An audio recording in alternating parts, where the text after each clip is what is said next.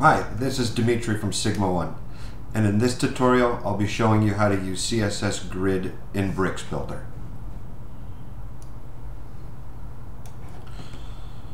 Now before we begin, I see on the Facebook forums that a lot of people are having trouble figuring out the best practices of Bricks Builder.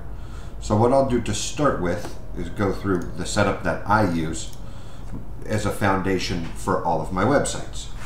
So to start with, I just added a container. I already have the same header that I used in the last tutorial.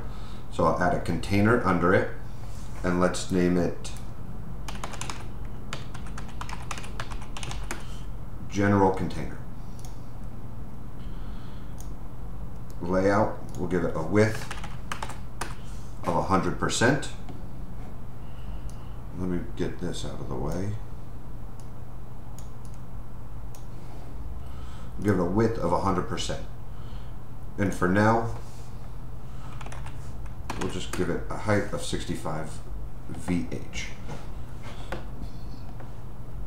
Additionally, we need to add some padding, because if you don't add padding, you'll get something like this, where your elements just squish right up to the edge of it.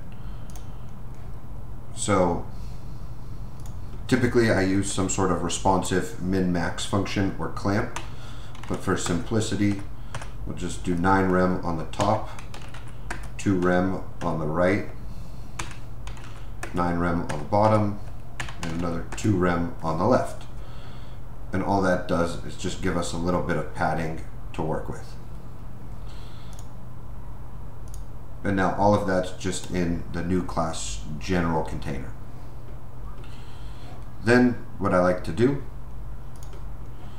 we'll create another container as a child for this, and I typically name it Inner Container. I already have a class for it, and I just give it whatever max width I want, depending on the style of the website, whether it's modern, contemporary, trendy, whatever. But in this case, we'll just do 1280.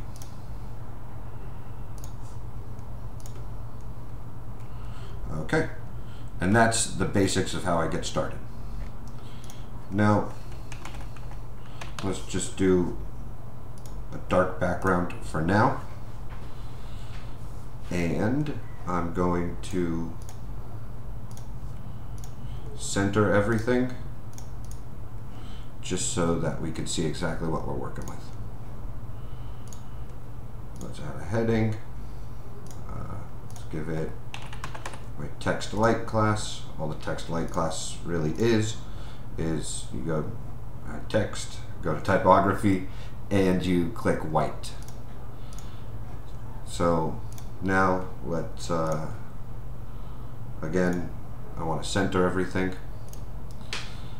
So we have the heading, and realistically we don't even need to put the heading in a container. I'm just showing you guys kind of the methodology that I use to move forward.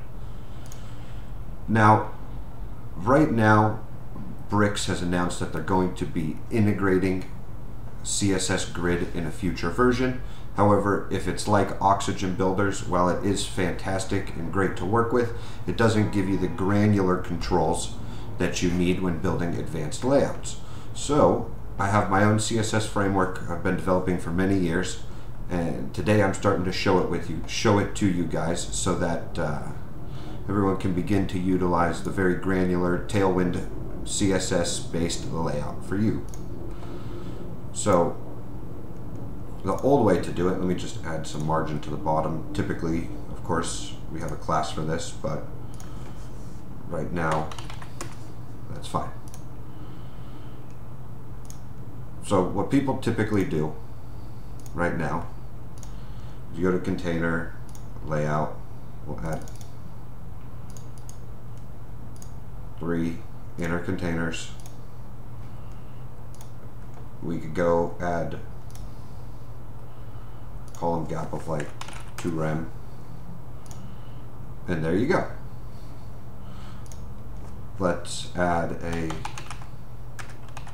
grid inner wrapper class, And always use classes. It's always best practice. It makes everything much, much easier to replicate in the future.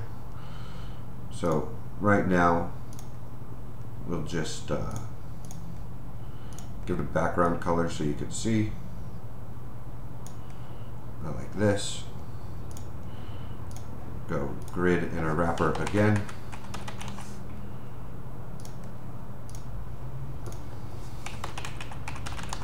Inner wrapper again.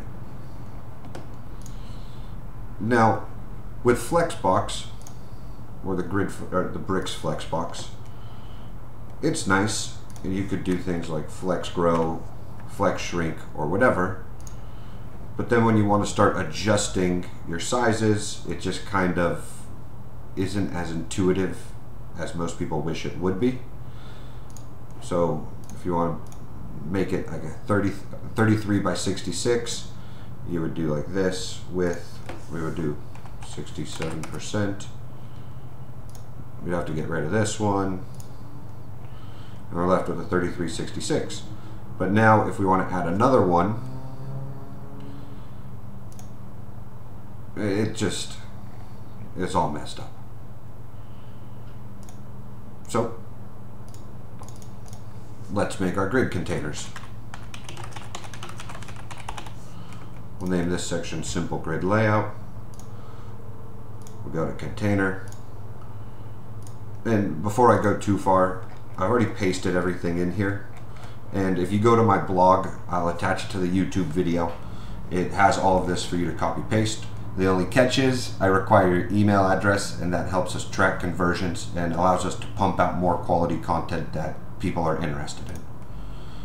So we go here, and we're going to attach the grid class to it. Great. And then we'll give it, let's do 3 columns. And we're going to do a gap of 8. There we go. Now, doesn't look like anything happened. Let's add a container. We'll name it Grid Inner Wrapper, same one that we used last time. And it just works. Now, let's take a step back. I created that container earlier in the tutorial, and we named it Inner Container. I like to take everything and put it inside of that inner container that we did, where we have a CSS max width of 128 pixels. And this, the reason I do it is it keeps everything in line and keeps your website visually aligned on the edges. So I'll just rename this Inner Container, and then we'll name the inside one Grid Wrapper. The inside one is the one with all the grid classes assigned to it. Okay. Now let's just add some heading text. I am heading. I am heading. I am heading. And we'll just add padding to the grid inner wrapper. Layout, padding, we'll do like 4 rem for each of them. Okay. And if we look on the front end, again, just a very simple grid layout.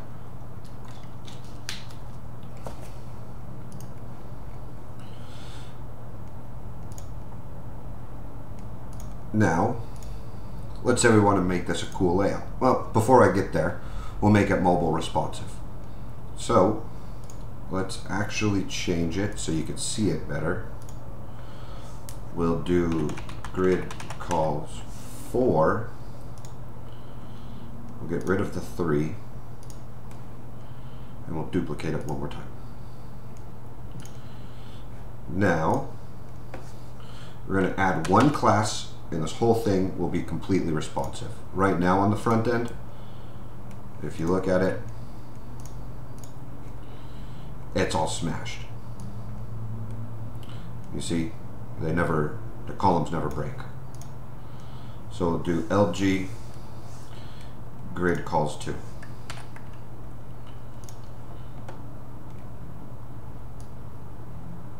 You see? Right when we get to, we're at 992 right now.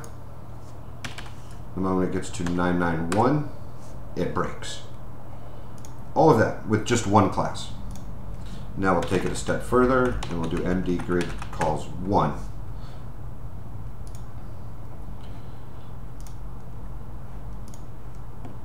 Okay. So here we go again. 4 columns. Automatically stacks to 2 columns. And then at 768, 769, 768, it's there. 767, it goes to 1 column. How cool is that? We have grid, grid gap, grid calls 4, LG grid calls 2, and MD grid calls 1. And now you have a fully responsive layout for whatever it is, your service cards, your image cards that I made in the last tutorial, whatever you need, you could do it with 5 classes. Now, let's just duplicate this section and I'll show you other cool things you could do.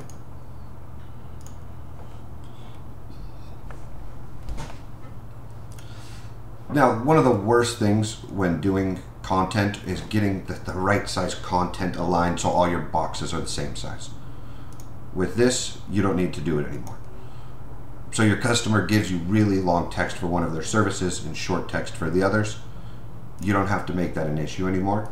You go, you have the class stretch, and now everything again is the same size.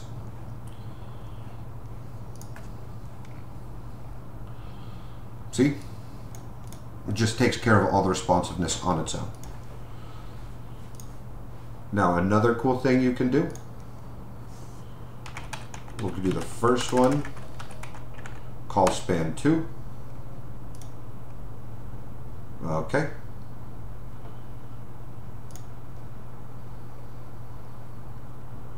You know what? Let's do call span 3.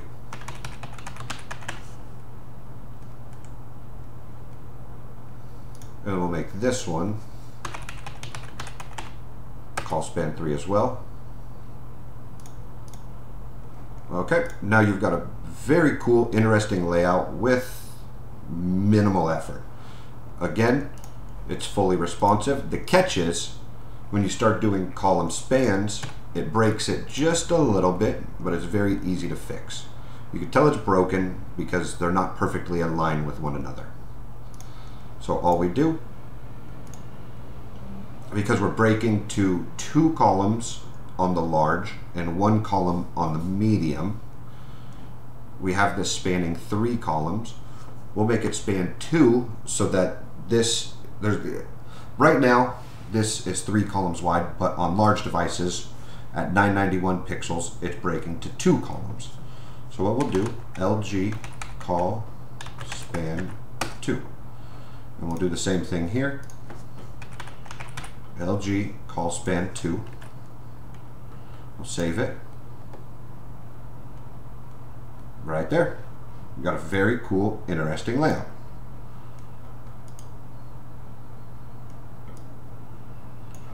Now, when we want to make it fully broken down on medium devices, we just assign it the class MD call span 1. And here we do the same thing. MD call span 1.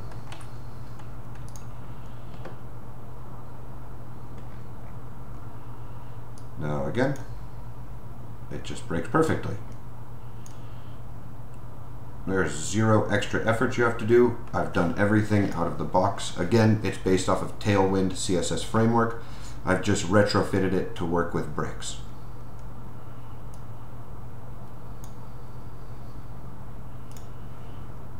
Now, let's make another.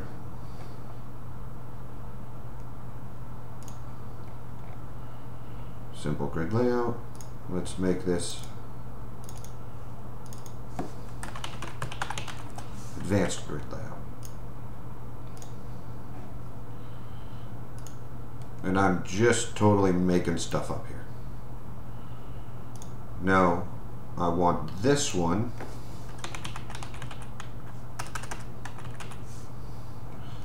to go down a second row. Row span 2. We'll give this one another call span 2. There we go. Now you've got a really cool, interesting layout with minimal effort. Let's make this one, instead of call span 3, we'll give it a call span 2. And we'll make this row span 2. And there you go.